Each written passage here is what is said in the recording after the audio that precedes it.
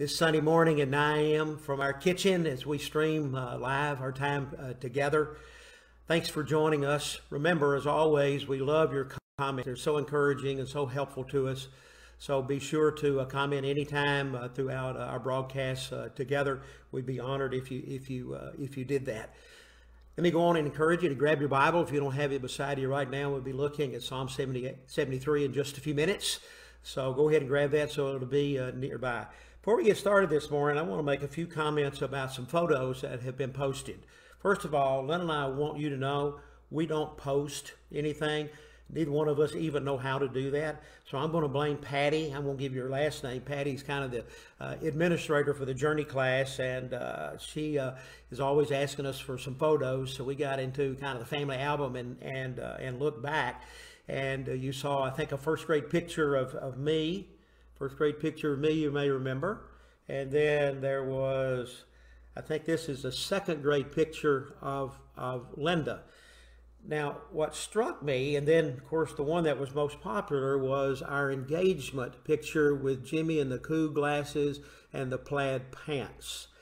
I think what struck me most is some of you said, y'all have not changed a bit. Seriously? Not changed a bit? Are you kidding me? And then I think Patty had a caption on the engagement picture. She said yes. And I don't plan on asking her again.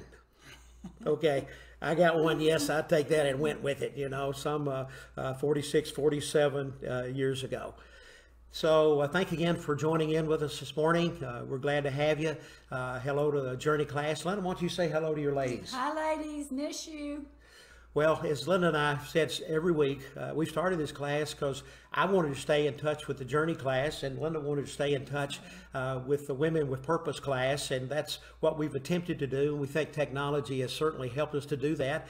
And then, frankly, we're so gratified that so many others of you who are not as a part in the Journey class, typically when we meet on campus, or in Linda's class as well, you've been shared with, or you've heard, and you've joined us, and we're just delighted to have you as a part of this experience. So welcome to all of you. Thanks for joining us. Again, comments are needed and appreciated and all read when the broadcast is over. So thanks for joining us today. Last week, we began a series, I'm not sure how long it's going to go, looking at some selected Psalms. Last week, we looked at Psalm 62, God and God alone. Today, we look at Psalm 73, so get your Bible out. We're not going to read all of it because it's a lengthy psalm, I think 28 verses. But as Linda and I teach through the psalm, we will be reading the verses that we're making comments on as we walk our way through this very powerful psalm. In February of 2008, the unthinkable happened to our family. Our oldest son took his life. It was just simply unimaginable. It was for family and for friends and those who knew Jeremy, it was just simply a devastating time.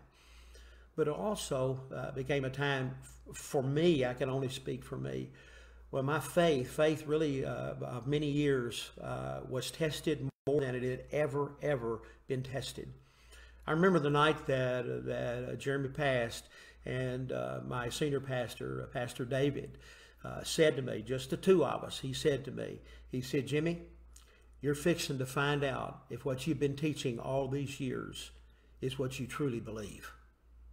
And I've never forgotten that statement. Every year, I get a word for the year. Just kind of pray on it, think on it, study about it. That year, 2008, my word was grace. Who'd have thought that 6 weeks into the year, the unimaginable and the unthinkable, the most tragic thing would happen? And that really began a journey for me that lasted approximately 18 months through all of 2008. And then in 2009, and some of you will remember, I taught on my word for that year, being very open and transparent. It was doubt. Doubt was my word for 2009. And through that year, it was a difficult journey in many ways as a Christian, especially as a Christian leader. But toward the end of 2009, things really just became together. Things that I had always thought and believed became clearer and more confident in those as well.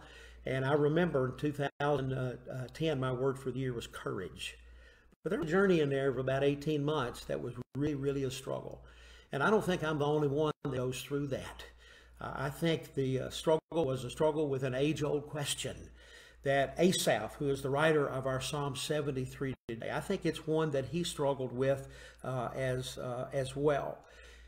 And here's the question: why do good things seem to happen to people who don't love God, don't know God, don't want to walk with God? Some who are even evil, some who are even atheists, some who even hate God.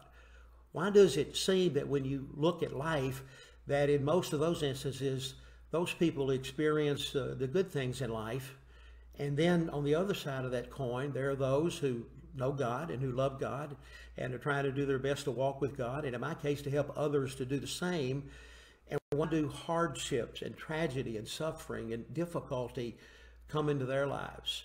So those were the questions that Asaph struggled with, and what we're going to look at today in our time together. In the opening verse, we get clearly what Asaph believed was most important, what he knew and what was most important to him. And let me read these opening 4 words because they are profound. And I really know it describes where I was at the early part of that 18-month journey after that devastating tragedy. Asaph writes these words: "Truly, God is good." That's where he starts. This is what he knew. This is what he believed. Truly, confidently, certainly, absolutely, maybe beyond a shadow of a doubt.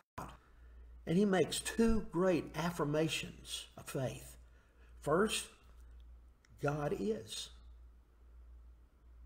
I know God is. He's real to me. He was real to Asaph. This is real to me and Linda and so many others who walk through us in this in that difficult time. So he affirmed that God exists and that he is. But even more profoundly, he explained to us one of the most important things about the character of God. He said, truly, God is good. When Asaph looked at his life, and Asaph was, I think, a contemporary with David, and he was a singer, a songwriter, and perhaps a musician, which is what David was as well, prior to the building of the temple and the Ark of the Covenant. My guess is he and David, probably good buddies. They had similar interest along the way, especially in music and musical instruments as well. And Asaph, he looked at the world around him, and he remembered all of God's faithfulness through the years to the nation of Israel. And he came to the conclusion that God is good. But yet when he looked, when he observed all that was going on around him, and I don't know exactly what that was, he writes in the next 2 verses, "But as for me, my feet had almost stumbled. My steps had well nigh slipped. For I was envious of the arrogant when I saw the prosperity of the wicked." Asaph knew what he believed. But when he looked around him and he saw how well off the wicked doesn't necessarily mean evil. It just means those who ignore God and have no interest in God. They can be evil, they can be agnostic and atheistic and antagonistic toward God. But that's not all true. Just not a heart for God in any way, form, or fashion. And when he looked at them, he saw how well it was for them. And he was envious of that. It bothered him and brought him to this serious problem that was in the depths of his soul and in mind during those 18 months. Why does it seem that God treats those who don't know him and love him at times better than he treats his own children? I mean, why live the Christian life Why make the sacrifice? Why try to be pure? Why try to walk in holiness and obedience if this is the way that God treats his children? So this was a deep journey and a struggle both for me and I think for many of you who are watching. And Asaph had that same struggle as well. Linda, why don't you pick up in verse 4 and take us a little bit deeper into the psalm? Yes, he in these next verses is going to really survey the problem, tell us what he saw and what he was feeling and what he saw. And the first thing he observed really was the easy life of the difficult, people that didn't love God. I mean, the first thing he saw in verse 4 and 5 were that they were prosperous. Their life was comfortable and easy. Verse 4, there are pains in their death. Their body is fat. I think many of us are going for fat today, but when Scripture talks about somebody being fat, they mean that they are wealthy and prosperous. They have all the money that they want to buy the food that they want to eat. So they have the opportunity to be fat.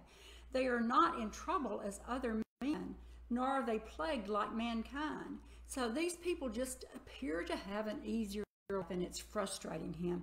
Then he observes that they are proud. Sometimes they're arrogant. Sometimes use their position of power to oppress others. Verse 6, therefore pride is their necklace. The garment of violence covers them. Their eyes bulge from fatness. The imagination of their heart run riot. They mock and speak of oppression. They speak from high. And he just looks at that and says, and still they get blessed. And then even more, they don't love God. In fact, they may be mocking God. Verses 9, 10, 11, and 12, they have set their mouth against the heavens, and their tongue parades through the earth. Verse 11, they say, how does God know? Is there knowledge with the Most High? In other words, I can do what I want to do.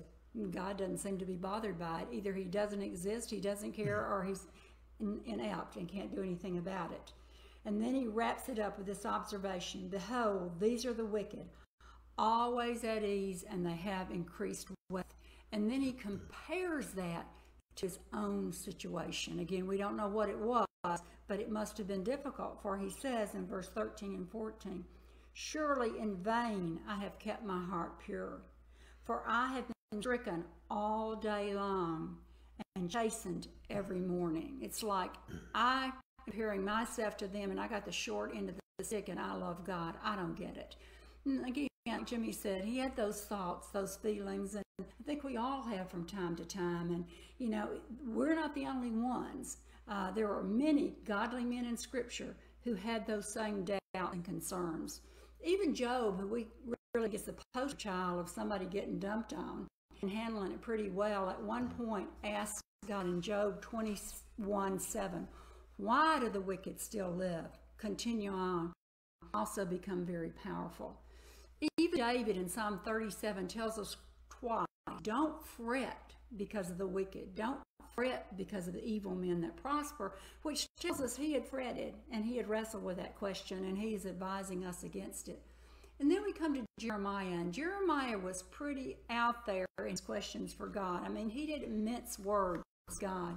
In Jeremiah 12, verse 1, he said, righteous art thou, O Lord, that I would plead my case with you. Indeed, I would discuss matters of justice with you.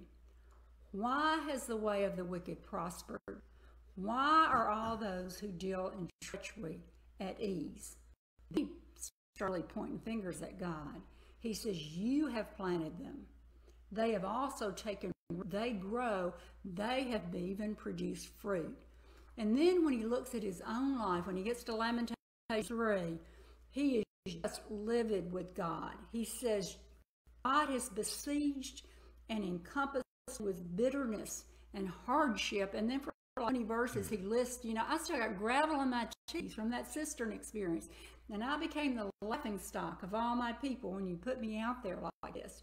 He is really frustrated with God. And he makes a statement, my soul has been rejected from peace. I have forgotten happiness. Here is a man that says, I don't even remember what it feels like to be happy.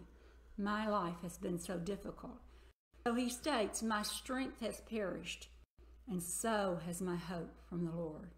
And it's Habakkuk that, again, he doesn't mind putting it right out there and telling God what he thinks and questioning him. In Habakkuk chapter 1, verse 2, he says, how long, O Lord, will I call for help and you don't hear? I cry out to you violence, yet you do not save. Why do you make me see iniquity and cause me to look on wickedness? Yes, destruction and violence are before me. Strife exists and contention arises. Therefore the law is ignored and justice is never upheld. For the wicked surround the righteous. Therefore justice comes out perverted. This is particularly perplexing to Habakkuk because in verse 13 he says to God, hey, I know that your eyes are too pure to approve evil, and you cannot look on wickedness with favor. And so then he says, it doesn't make sense, God, so. He asked him, why do you look with favor on those who deal treacherously? Why are you silent when the wicked swallow up those more righteous than they? And then we come to Judges chapter 6 and Gideon. And he may have just put it out there in the simplest question. The angel shows up and he says, the Lord is with you, O valiant warrior. I think Gideon had two thoughts. B, you got the wrong man, and I'm going to explain that to you in a minute. But A just kind of spills out of his mouth. If God is for us, then why has all of this happened to us? He just doesn't understand. Neither did Asaph. So let's go back to Asaph and see if we can figure out some resolution to why God would allow all this to happen. You see, Asaph finds himself now at a crossroads. He's in what I would call a crisis of belief. As he looks back, he knows his theology and what he believes about God. He has declared that God is good. But when he looks around and he sees the prosperity of the wicked, he is envious.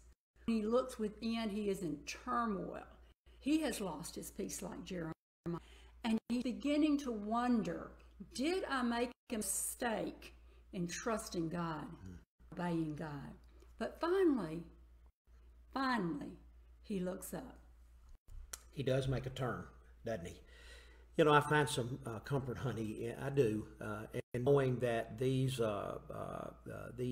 biblical characters are so real and so human, and struggle with this really important question. I know you had said to me earlier, how we respond and answer this question really has implications for our worldview and for the lens in which we see everyone and all of life and what happens to us. So he had spent Asaph much of those opening verses just looking, observing the apparent prosperity of those who have interest in the things of God at all. And then he looks at his own life and says, it's not worth it. Okay, I'm getting a short of the stick here. This is how God treats his children. I don't know that I want to trust him as my Lord and my Father. So when we come to verse 15 and toward the end of the chapter, as Linda said, things begin to turn. I won't say the problem is solved as much as the tension between what he believes and what he observes is better managed when he gets a rude perspective about his life. So let me pick up in verse 15. Asaph writes, in fact, in verse 15 and 16, he really tells us what not to do. Don't do this. Don't do this when he kind of questions and doubts. And he says, if I had said, I will speak thus, I would have been untrue to the generation of thy children. I think what he's saying is that, I had all these doubts. I did. Doubts were arising when I was looking at what was going on around me. But I didn't take those doubts to your children. I didn't take those doubts to fellow believers, fellow Jews. I didn't do that because perhaps they were weaker. Perhaps they wouldn't have understood. Perhaps it would even cause them to stumble. If me, as at least as a spiritual leader in worship, it might have caused them in their own face. So I didn't go to them. So, having these questions are okay. I just do think we need to be careful where we take them. And then the next thing he says, but when I thought how to understand this dilemma, this perplexity to me, it seemed to me a wearisome task. In other words, the more I tried to resolve this between what I know is true, that God is and that he is good, and what I'm observing in the world, the more it just drains me and wears me out. So what can I do? Well, verse 17 is the turn.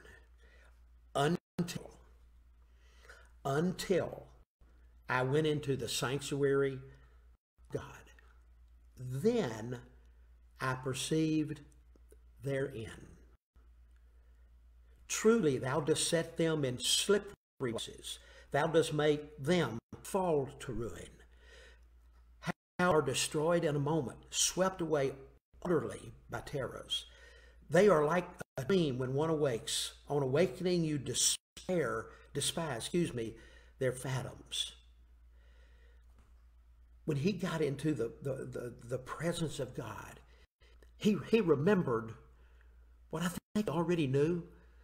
Sometimes I don't need new revelation in my life from God's Word. I need to be reminded of what I know to already be true, that at least in this season, I forgot it. You see, Esau was walking by sight. Let me go back again. Let me go back again to verse 3. For I was envious of the arrogant when I saw prosperity of the wicked. We're always going to find ourselves on shaky ground when we live by sight and not by faith. Because faith in what we already know and what already has been proven true by God and His goodness is the thick ice. It is solid ground. Even if everything we see seems to go against it, we stand on the solid ground of what has proven to be true all the way through. When we walk by faith, we really begin to find out and to see the things that are true and of most important in value, is what he's saying.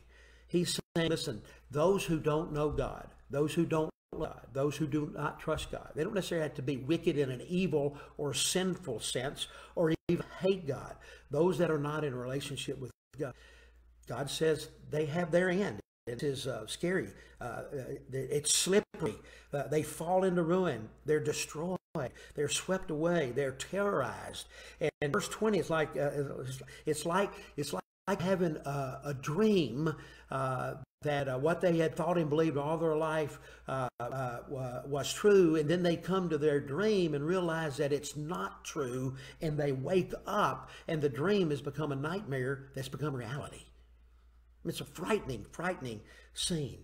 You see, the point is all who ignore God, it may seem like they have an easier time, as it were, on the path of life. It may seem that way, but we need to remember the path they're on is headed in the wrong direction.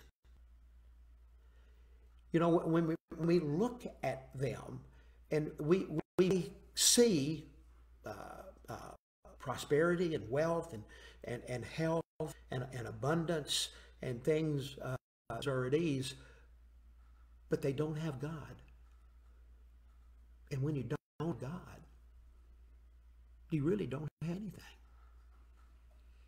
Because as Thomas said last week, it's God and God alone. But let me read on.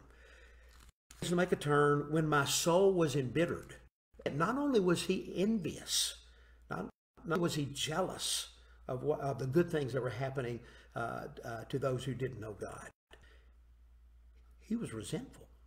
He was embittered by it. He'd gotten to the point, maybe even angry at God as a result of it. And I love this phrase because it's life-changing. When I was pricked in my heart, when I was convicted in my mind, he realized, wait a minute, I'm not thinking right here. God is, and he is good. I'm thinking, look at the next verse. I was stupid and ignorant. I was like a beast toward thee. I was thinking like an animal who can't know you and love you and trust you and observe your goodness. And yet I had known, loved, and trusted your goodness all the days of my life, and I began to walk by sight in my faith. So what does he do? Look at verses 23 and 24. Really powerful. Nevertheless, I am continually with thee. An assurance that no matter what we see, no matter how antithetical it may be to what we believe, God is with us. Next he says, you do hold me to your right hand. You protect me. Next, you guide me with your counsel. You guide me. You show me the way. I love this last one. And afterwards, you will receive me into your glory. You will give me honor and receive me into your glory. A promise of being with him forever.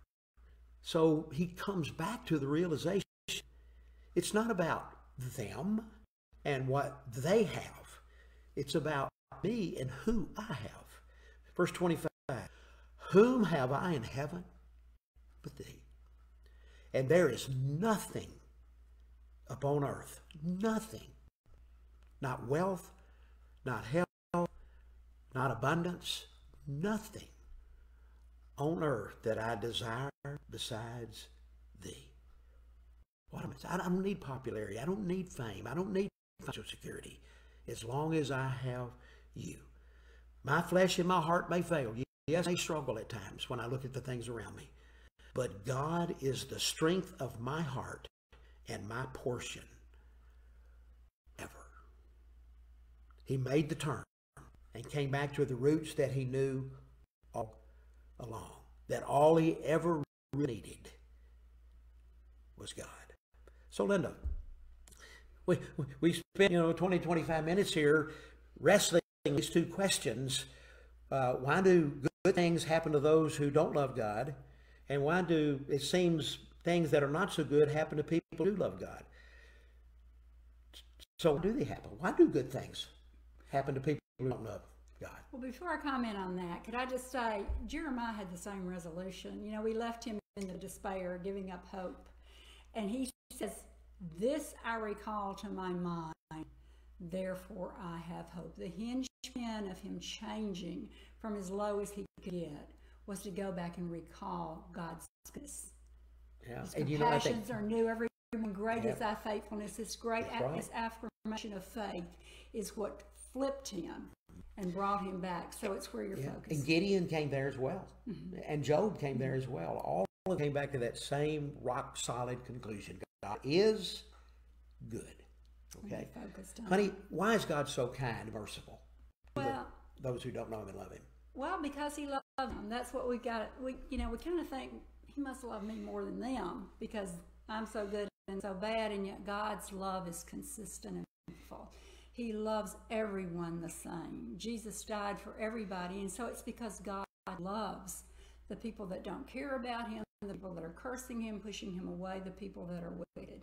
He loves them just as much, and what he's trying to do is to show them how much he loves them. He wants them to know him and to spend eternity with him. So Romans 2:4, I think, really shows us why God is allowing good things to happen to bad people. Because verse 4 says, or do you think lightly of the riches, kindness, and forbearance and patience, not knowing that the kindness of God leads you to repentance? God is being kind and loving because he wants to draw those people to himself. 2 Peter tells us that as well in 3:9. It says God is patient. And in his patience, he's pouring out love and kindness to get people's attention. Not willing for any to perish, but all to come to repentance. So he's doing that because he loves them. So when we look and we see God's patience and mercy and kindness to those who don't know him, some who even hate him, it's God's effort in his love to draw them to himself and recognizing that he is the giver of all good gifts. Well, what about the other side of that coin, that question, and that is why do hard things like Jeremy's passing, why do difficult, terrible, tragic things happen to people who know God and who love God? Why is that the case? Well, let me read verse 27 and 28, back to Psalm 73. For lo, those who are far from God shall perish.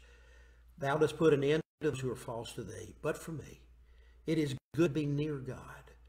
I have made the Lord God my refuge, that I may tell of all thy works. You see, when terrible, difficult, hard things happen to good believers, people who love God, who know God, what's going on? God picking on them because they're his children? No. But he is allowing life to happen in a fallen world. And when those difficult things fall on us, there's a whole world out there of family and friends and co-workers and neighbors who are watching. Watching what? They're especially watching those that they, at least, who say that they're Christians, say they believe in God, who say that their God is good, and yet this happens. And how we respond. You see, we can't control life circumstances like this pandemic going on right now. We can only control how we respond. So we need to stay on that bedrock that God is and that God is good. And that realizing even in the difficult circumstances of life that make no sense as we look by sight, is that we walk by faith. And we know God is and that God is good. So let me go back. Let me go back and read verses 2 and 3, and this is 27 and 28 again. Early on, Asaph writes, "But as for me, my feet had almost stumbled. My steps had well nigh slipped, for I was envious of the arrogant when I saw the prosperity of the wicked." Verse 27 and 28. "For lo, those who are far from thee shall perish. Thou dost put an end to those who are false to thee. But for me it is good near God. I have made the Lord God my refuge. I may tell of all of thy works." Did the situation change? No. Asaph did. And that's what needs to happen. I hope you'll ponder on. This is a very age-old question that so many struggle with today, especially believers. And I hope our time together has been helpful to you. Next week, we're going to look at Psalm 78, one of my favorite Psalms, some verses in that Psalm 78. Let me remind you, Journey group leaders, that we'll meet tomorrow night for our weekly Zoom meeting to encourage and to challenge one another. Love you guys. Len and I love you so much. Have a great week, and Lord willing, we'll see you next Sunday morning. Bye-bye.